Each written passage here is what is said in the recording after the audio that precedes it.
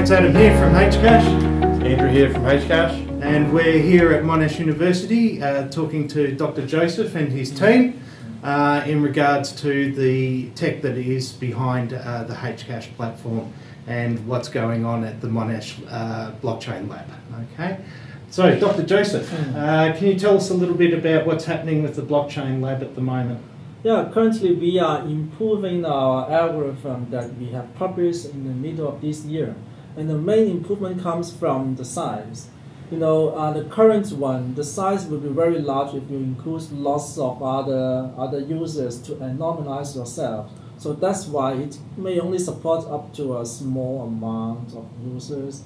And currently we target to further improve this algorithm so that, for example, you can include lots of users and to increase the level of user privacy. Right. Now, can you please introduce your team to us? Sure. Yeah, he is Dr. Ron, and he's a senior lecturer here, and he's Amin, a lecturer, and also Veronika is our research fellow. All of us work in the same project. Sure. Now, if I speak to you for a second, Ron, would you be able to tell us about what you're doing in the blockchain lab at the moment? Yeah, so I'm working on developing this improved efficiency protocols for, as Joseph mentioned, and we're focusing now on the efficiency of these protocols based on quantum-resistant cryptography. So we're using lattice-based cryptography that is one of the main candidates for this quantum resistance, and we're trying to improve the parameters for this type of crypto systems, which is quite different to the traditional classical systems that are used at the moment in most blockchains. Very good. Amin, is it? Yes, Amin. Can you explain a little bit about what you're doing at the moment? Yeah, so we are all involved in the same project. We are all having the same goal of improving the efficiency of our algorithm. I'm helping more on the maths side of on the maths side of things. Yeah, on the security proofs, on the developing the models, and then sticking to the models, finding right proofs here and there, like more mathematics and mathematical artifacts of the development that we have in mind. Well, I'm glad that we've got people like you working on this. So, and Veronika, what are you doing at the moment in the blockchain? Yeah, since we are all working together, we are mainly doing all the same things. So I'm also working on the efficiency of the current protocol, which we designed just a few months ago. Yeah, I'm also focused on the mathematical side of the construction. So I'm trying to construct more efficient protocols or systems, and which will provide better proofs. I think that Hcash and Coinstar are very lucky to have all of you on board to help us out with these sort of things. It's great to have such fantastic minds that really know the tech behind all this. It's certainly not something that the normal layman person would be able to achieve. So, okay. Also, Veronika, can you give us some of your ideals on what you think about blockchain? What do you mean? Well, how do you think that blockchain would be able to help, say, the real world or society? Oh, yeah. Yeah, I mean... It's okay. Yeah, what we are doing, we are trying to build this cryptocurrency and a decentralized one, but we are also especially focused on the anonymity of this construction. And what do you think anonymity does for the blockchain? What's the advantage of it? Yeah, it keeps the identity of the payer who is involved in the payment system, and helps to keep the identity of the payer secret.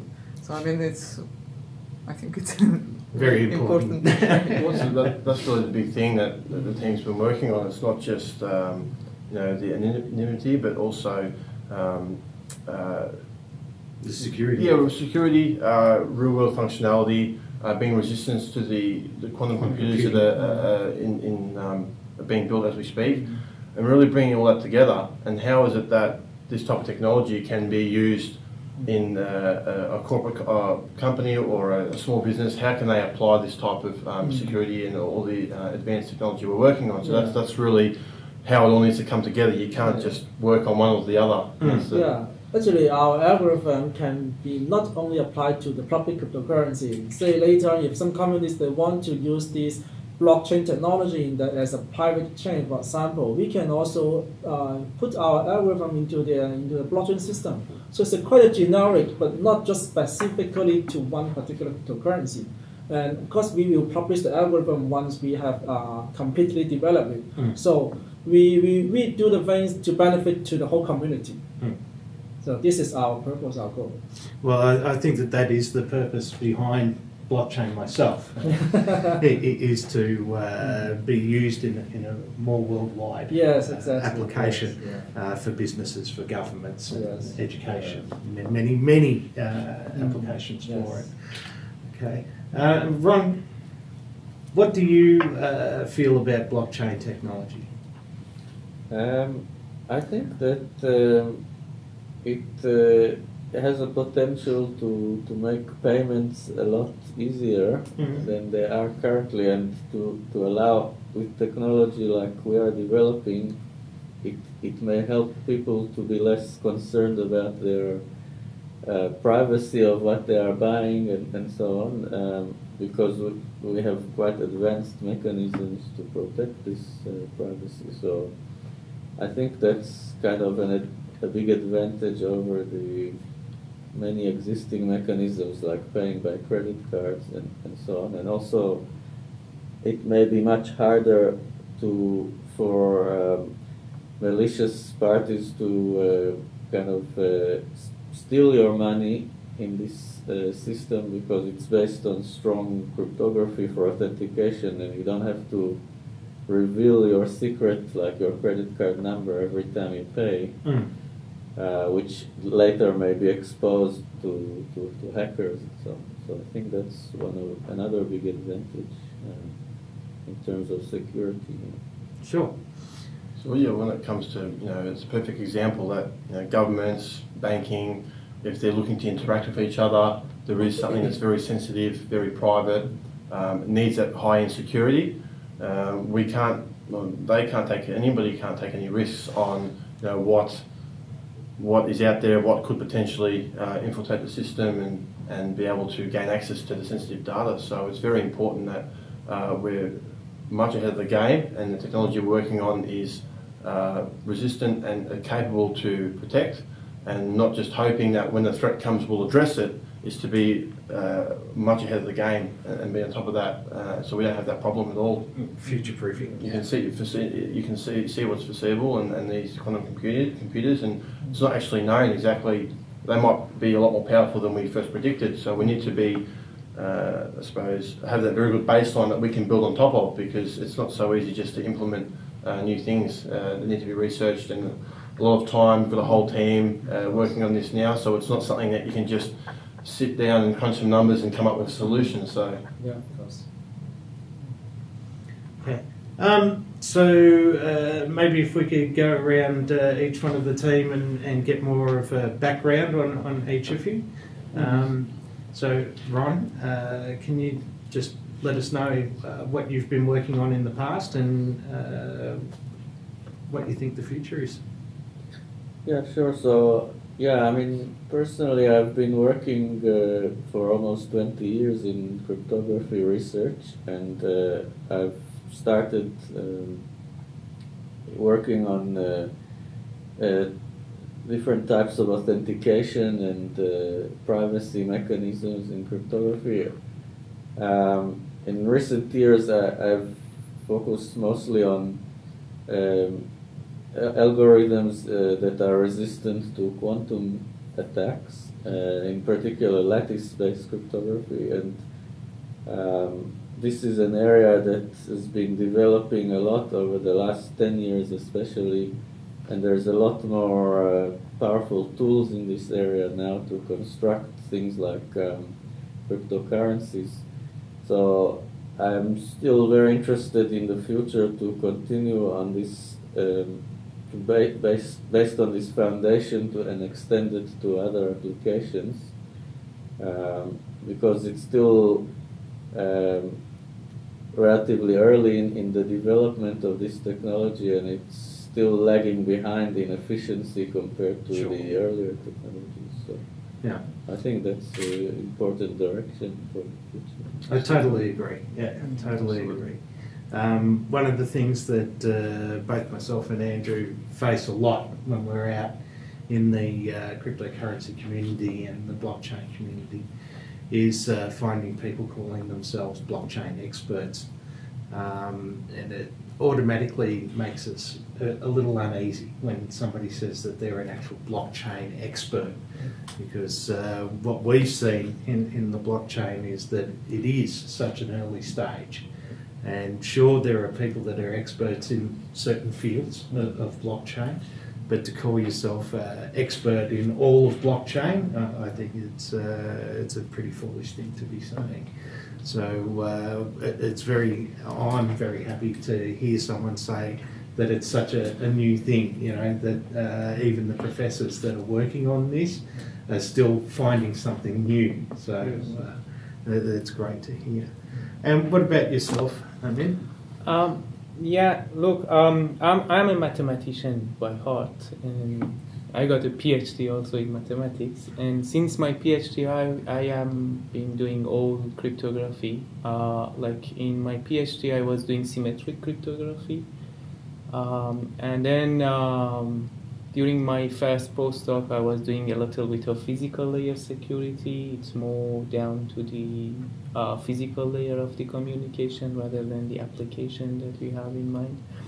And then since 2015, I'm being involved in post-quantum cryptography, all sorts of post-quantum cryptography, and especially lattices.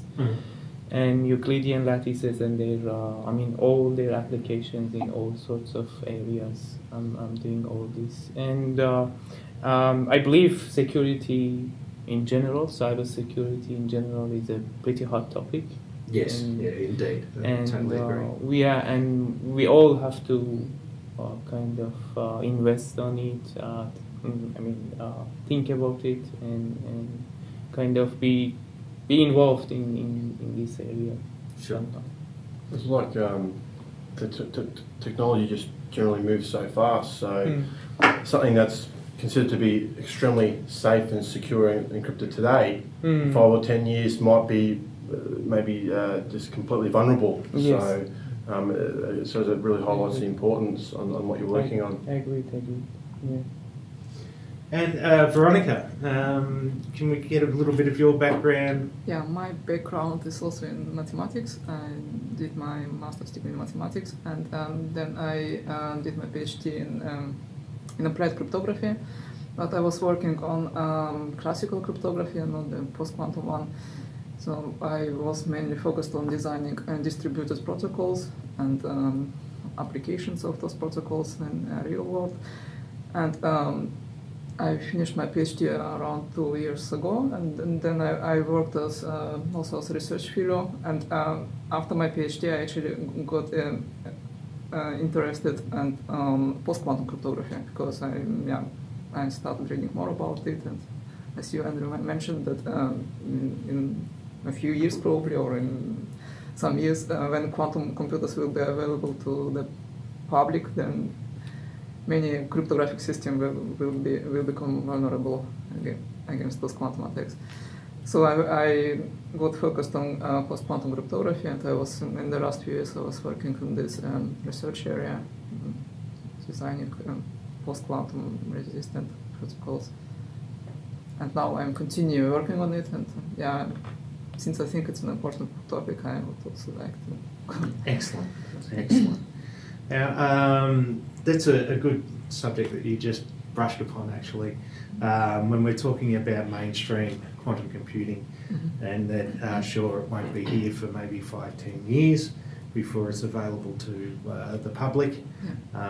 It's not so much that we tend to worry about. I think it's more another body that may be able to get a hold or develop a quantum computer, and then the whole blockchain, businesses, governments, everything will be at risk at that stage. So yeah, just need one. You just need that one. Yeah, exactly right. Everyone was at risk. Yeah. So Dr. Joseph, this is something that we've touched upon a couple of times now. Yes, exactly. Yeah. That obviously when someone has developed a quantum computer, they're not going to be telling other people, yes, we've got a quantum computer, and watch out, everybody, and your banks are not safe, your government's not safe. You would agree upon that sort of ideal that it's not the mainstream quantum computing that we need to worry about at the moment, that it's more a body that can be able to produce a quantum computer? Yeah, absolutely. And though we are not working on this area to create a quantum computer, we have to do some mechanism to prevent when this happens, we still want to secure our scheme. And that is what we are doing, and we can do. That is to prepare for the future, to prepare the security not at this moment, not today, but also to 10 years later, 20 years later. This is our mission.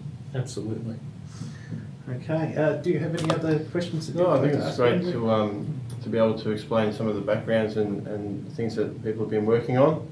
There's a lot of hard work and a lot of testing, and before a paper can be published or anything can be proposed, I'm sure there's a lot of trial and error and vigorous testing that goes into this to actually find a platform that can be built on top of. So although there might be one algorithm or a certain way of doing things, that shouldn't underpin all the work that's been done to actually get to that result. So it brings me to another thought.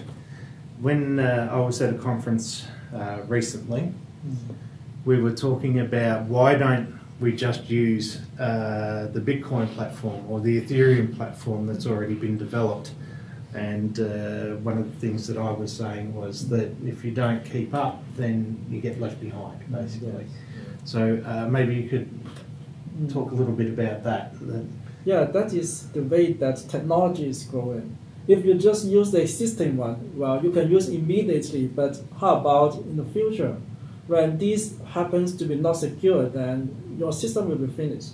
So that's why we need to develop more advanced technology. And this is the point that as a researcher is doing, to work on more advanced way to benefit to the society, to benefit to the community. Okay.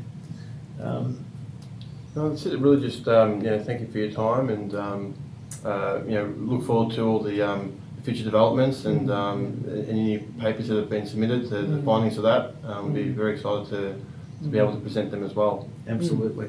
So we'd like to thank all of you for your time, and we know that your time is very valuable. So we're very happy that you were able to give your time up to us to have a little bit of a chat and an interview on the blockchain and the tech that we need to put behind it.